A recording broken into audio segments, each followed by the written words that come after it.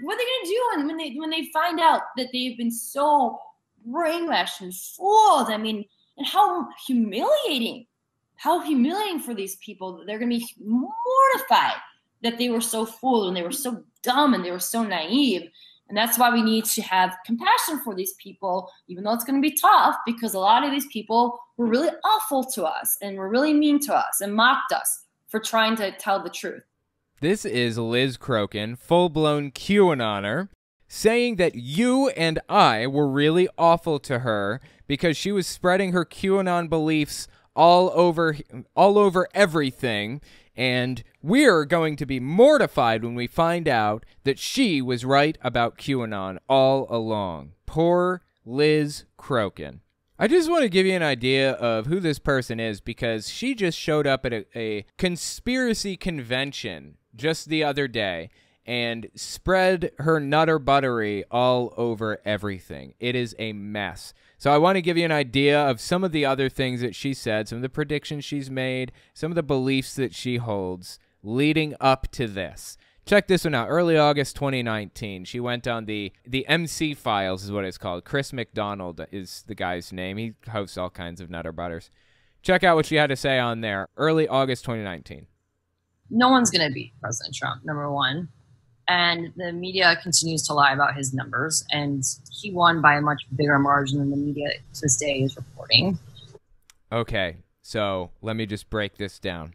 2019, this is before the election took place, about a year before the 2020 election takes place. She says, nobody's going to beat Donald Trump. He is unbeatable as a presidential candidate because he's so loved and adored by everybody. And the media is painting an inaccurate picture of how hated he is. People actually love the guy. And the media to this day is reporting.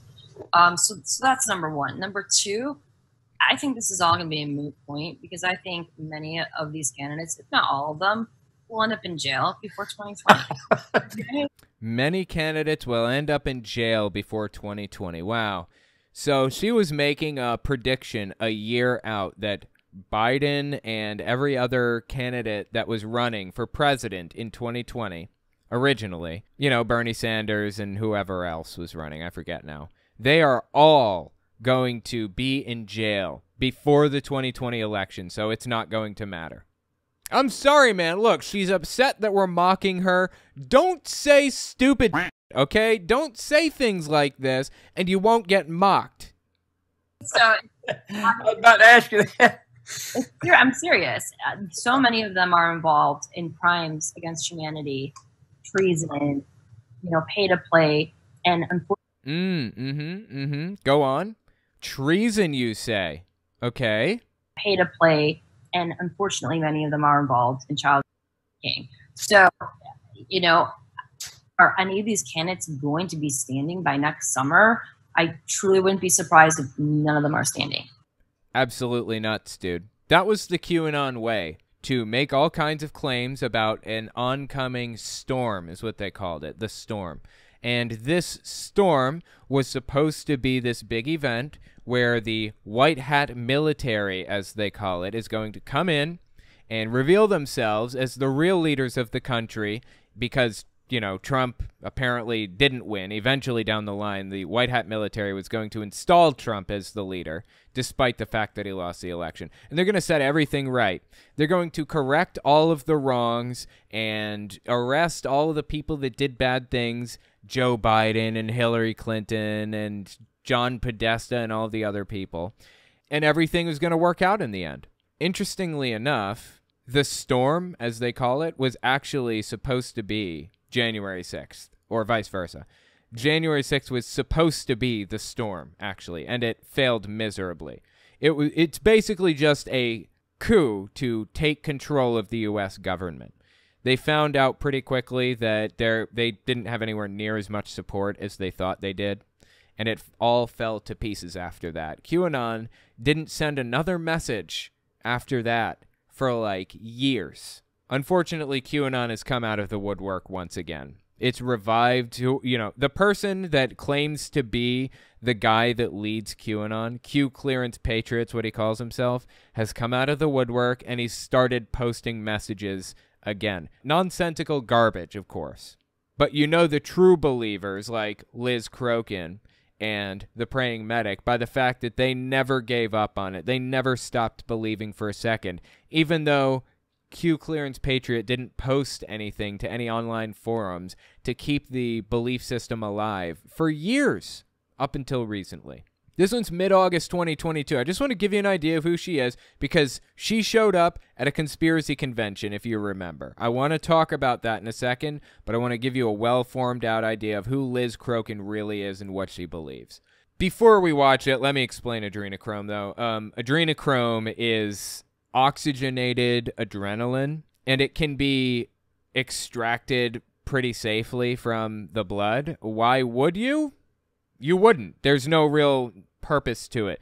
QAnoners believe that it's used as a drug. It's not. You can buy it on eBay, or I don't know if biological materials are allowed to be sold on eBay or not, but people have bought it on eBay. It's really not hard to access. Scientists are legally allowed to access adrenochrome. It's just a chemical. Oxygenated adrenaline. And it doesn't do anything for you except give you a headache, basically. If you want adrenaline, you can just get adrenaline through like an EpiPen or by other means. Like adrenaline is available to be purchased. Why would you want to use spent adrenaline? That's what it is.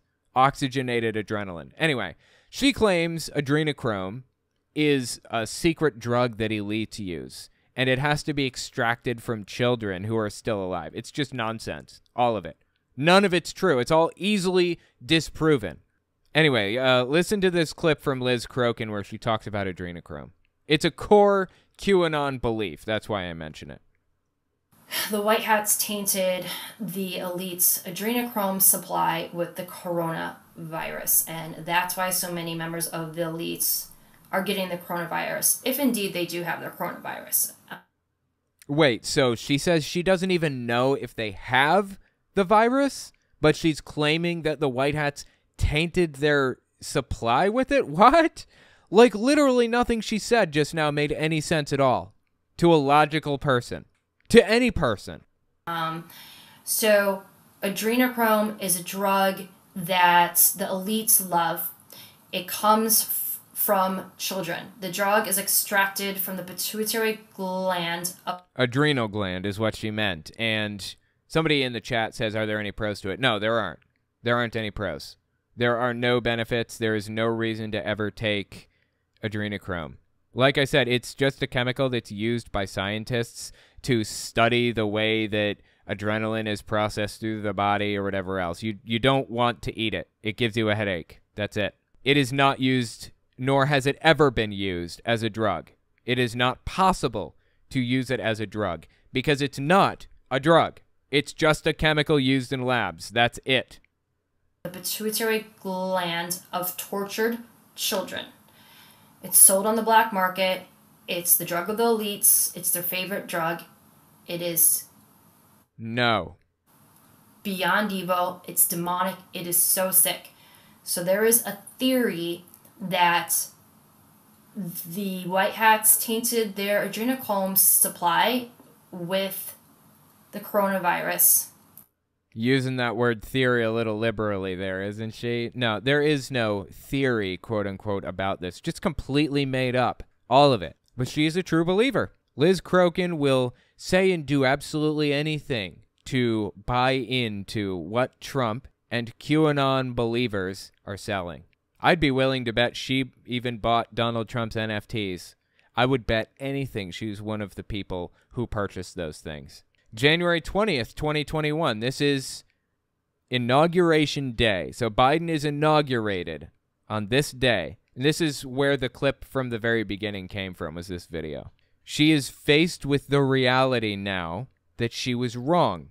She is forced to face the reality that Joe Biden is the president of the United States and Donald Trump is not. That directly contradicts her already existing beliefs in QAnon. We will all be vindicated. I know it. I bet. Totally. Very soon, definitely within our lifetimes, but very Any minute now. soon, before President Trump's presidency is over. We are living in biblical times. We are living in a time where God is exposing all evil. And, I've been calling John Podesta for almost 2 years straight now, and people. Okay, if you're unfamiliar with this whole belief with QAnon, Podesta was Hillary Clinton's campaign manager, I believe, and he was victim of a spear phishing attack. It's like a hacking attack, basically, where somebody sends him an email to log into an account, his Apple account or his Android account, Google, or whatever it happens to be. You sign into your account through this link, and they say it's urgent. You have to sign up here now. So you click on the link in your email or your text or wherever you received this message, and you enter your username and password, and it redirects you to Google's website or whatever. And then it prompts you to enter your information again. Kind of weird, doesn't really make any sense, but okay, you enter the information again. You're not seeing any evidence of this thing that it was saying you needed to resolve, so you just go on about your day. The website that you clicked originally in the email or the text or whatever was fake. It was modeled to look exactly like Gmail's website or Apple's website or whoever. And when you typed your email and password in, it went to the hacker's database. That is what happened. Russia, this is proven unequivocally, by the by. Russia did a spear phishing attack on Hillary Clinton's campaign manager to get his email address and his password, and they succeeded. So Russia logs in, gets all of his email records, passes them to Julian Assange through WikiLeaks.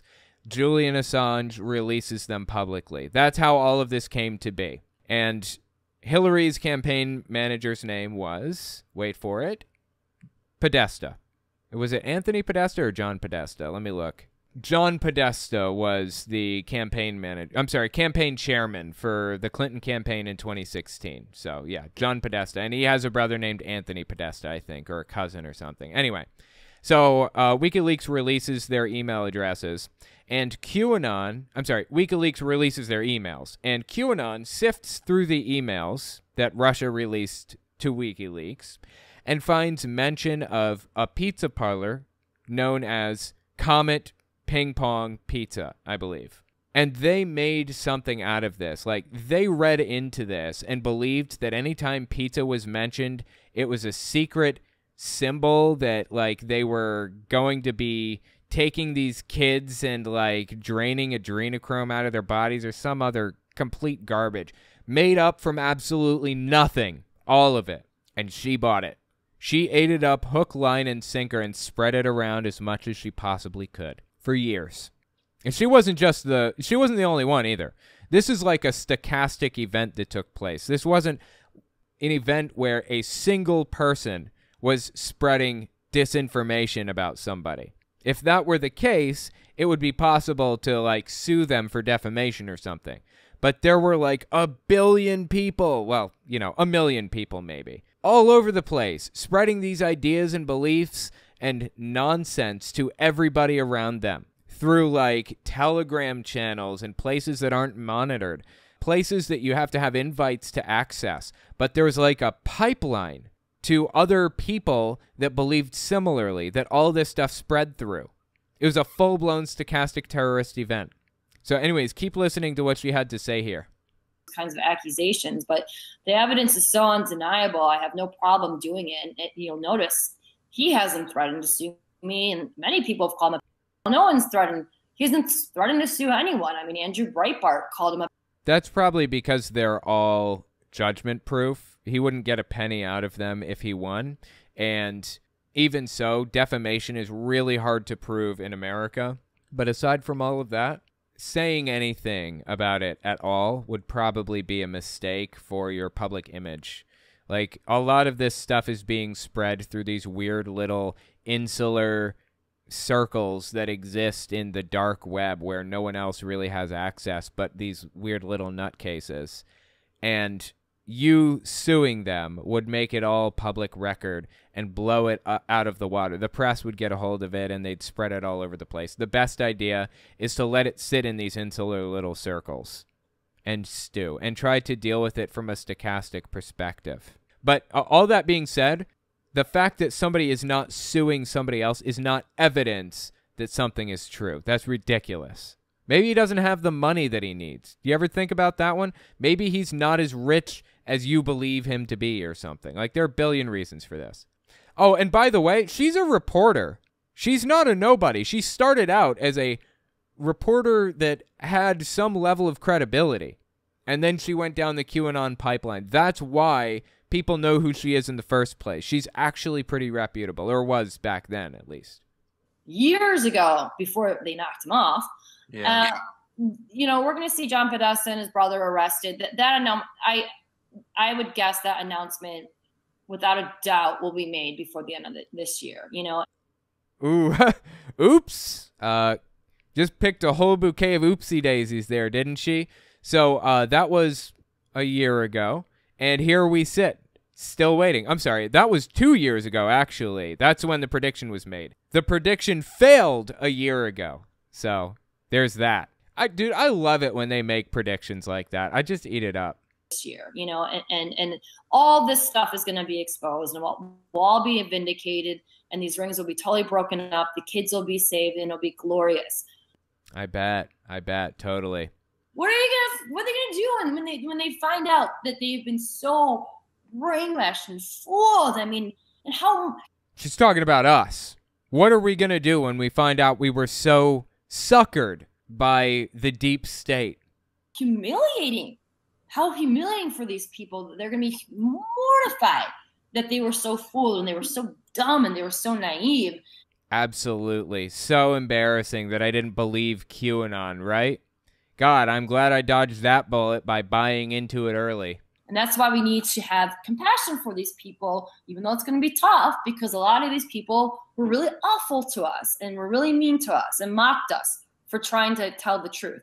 Yeah. Absolutely. Trying to tell the truth is what she was doing, 100%. So that's Liz Crokin, reporter. I wanted to talk about what she had to say recently at the Reawaken America tour. This is a tour that took place at Greg Locke's church this time around. It's run by a guy named Clay Clark, complete conspiracy nut. If you're curious about some of the other people that have been there, I'm releasing some other stuff this week about the Reawaken America tour. Jim Brewer was there too, and he did this whole conspiratorial set. I think that video released 2 days ago if you want to see it. Kind of interesting, I thought. Anyways, listen to what she had to say at Reawaken America Tour, late January 2023. We have the power to demand that the law enforcement, FBI, the Department of Justice, that they look into Hillary Clinton and crimes against children. Are you kidding me? She's still going on about Hillary Clinton to this day, dude. 2023, okay? This stuff happened 8 years ago. 8 years ago. She ran for president. I'm sorry, 7 years ago. 7 years ago, dude. She ran for president 7 years ago. When are they going to move past Hillary, okay? I've got buttery mails stuck in my head 24/7 on repeat because that's all they talk about. Butter emails. It's all about her emails. That's all they talk about, dude, is buttery mails 24/7. That's all that's on the brain is buttery mails. And it's still on their brain 7 years later. I mean, I can't blame them, dude. I've had buttery mails on my brain since all this started, too, for what it's worth. But it's not going to happen unless we demand it. So I encourage you all to get involved, speak up, expose this stuff, talk about that laptop, talk about Anthony Weiner's laptop. As if these nutcases haven't been speaking up and screaming about all this stuff anyways this whole time. Context time. What she's referring to here with Anthony Weiner's laptop. Anthony Weiner was a congressman, I think, or a senator. I believe he's a congressman. Anthony Weiner, American former politician, served as U.S. Representative for New York's 9th Congressional District from 1999 until his resignation in 2011. Oh, really? Was it 2011? I thought it was a lot more recent than that. Okay, so let me tell you about the laptop she mentioned. Anthony Weiner famously was arrested, and I think he even went to jail for sending explicit images to people he shouldn't have been sending them to. I think girls who were right on the line of legal, and I think he even crossed that line into underage. He was sending explicit pictures to them, right? And he rightly got in a lot of trouble for that and rightly went to jail for that, to my knowledge. Well, according to QAnon, everything from here forward is complete nonsense and fabricated by the same people who showed up in Dallas on the grassy knoll to wait for JFK Jr. to show up, a dude that's been dead since 1994, so that he could run with Donald Trump for president. Oh, you thought I was joking, didn't you? Look at all these QAnon shirts. No, I was dead serious. QAnoners actually stood on the grassy knoll and waited for a dead man to show up to run with Donald Trump for run as his vice president or whatever. I'm not joking, okay? Those are the same people, okay? So everything that I say past this point is completely fabricated by those people. The story goes, according to QAnon, the cops showed up at Anthony Weiner's house to arrest him, and they found his laptop. Now, on that laptop was a video of Hillary Clinton and Anthony Weiner's wife, a.k.a. Huma Abedin, which is, I think, Hillary Clinton's secretary or something at one point. They were working together. So supposedly there's a video of Huma Abedin and Hillary Clinton on that laptop basically torturing this kid to get adrenochrome out of them, pretty much.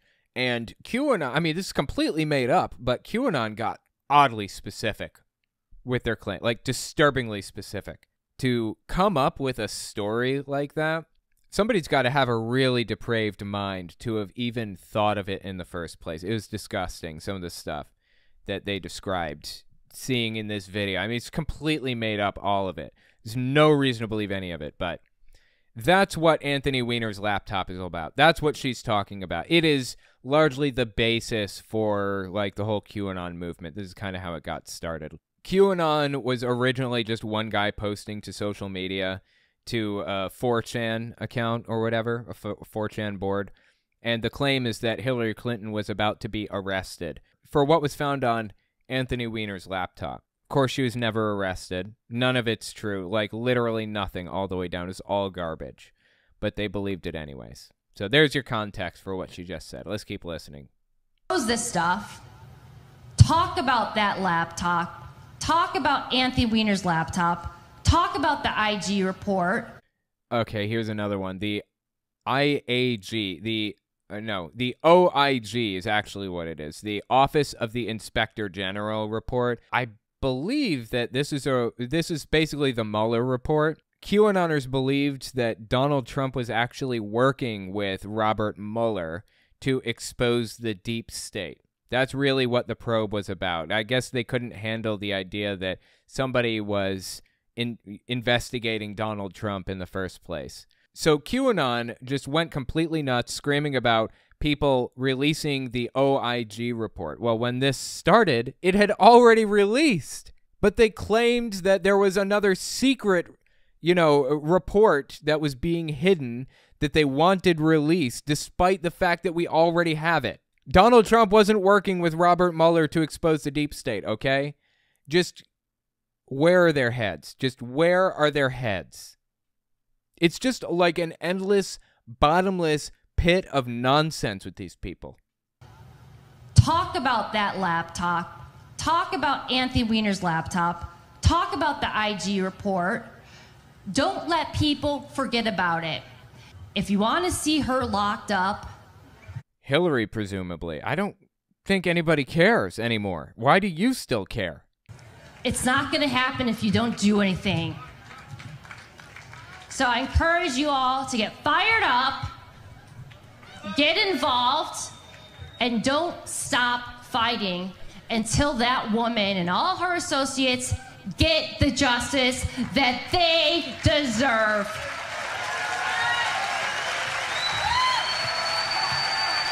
People literally cheering for this, okay? That's right. Lock her up.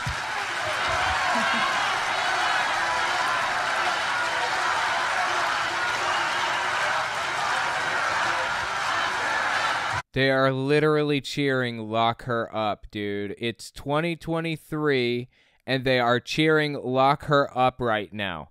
What the hell is happening?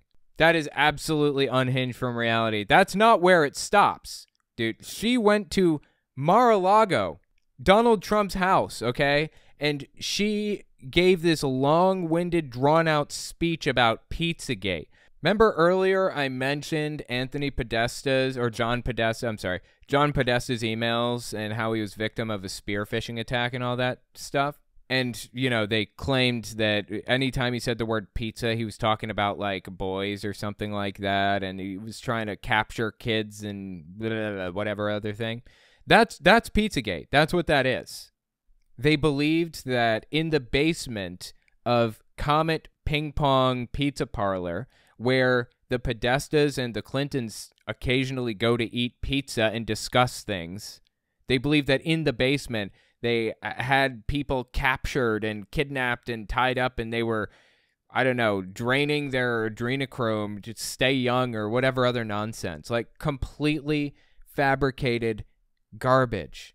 And they spread it so much that somebody actually showed up there and attacked the place to free these people that were, like, being held captive there. There is no basement in this pizza parlor. It was all made up, all of it. That's what Pizzagate is. I thought that this was proven unequivocally. But here we have Liz Crokin talking about Pizzagate and QAnon at Donald Trump's house, mid-December 2022. But it's also important to note that some of the top people working at Balenciaga were also openly promoting cannibalism, satanic ritualistic abuse. Openly promoting? Like this is public? Like they were coming out there and saying, hey, I want to take part in ritual sacrifices or satanic rituals or whatever other nonsense? I don't remember this. Where the hell was I? This is something I'd be interested in, for real. Blood rituals, child abuse. I mean, some of the worst stuff you've ever seen. Now, when Pizzagate came out in There's that mention of Pizzagate, remember? It was made up then, and it's made up now. And here we are, 2023, and she's still repeating it. She is still spreading this nonsense to this day. Came out in 2016, a lot of associates of the Clintons shared very similar content on their social media pages. Dude, I don't even know what she's talking about. Shared similar content? Yeah, of course, they're politicians. Why wouldn't they share similar content? I share similar content with David Pakman, right? But doesn't mean like we're in some cabal together or some other... Like, what's she talking about right now? I encourage you to look into John and to Tony Podesta's art. Balenciaga, Pizzagate, the Podestas, it all ties together. I bet. Sure, absolutely. You know what? She forgot her tinfoil hat. I'm just now noticing. I'm not sure where that hat is that she should be wearing right now. Seems like that's the next logical step for her, right? Is a tinfoil hat? Absolutely absurd, dude. Absolutely absurd. And here's where it gets interesting. I mean, you know, this is about the end, but I do want to point out that this event that she went to, this Reawaken America tour where she talked about all this stuff, this took place at none other than Greg Locke's church. He spoke at this event, and he held this event at his church. That should tell you all you need to know about Greg Locke, full-blown QAnoner. Anyway, let me know what you think about this in the comments. Let me know if you want to see more stuff like this.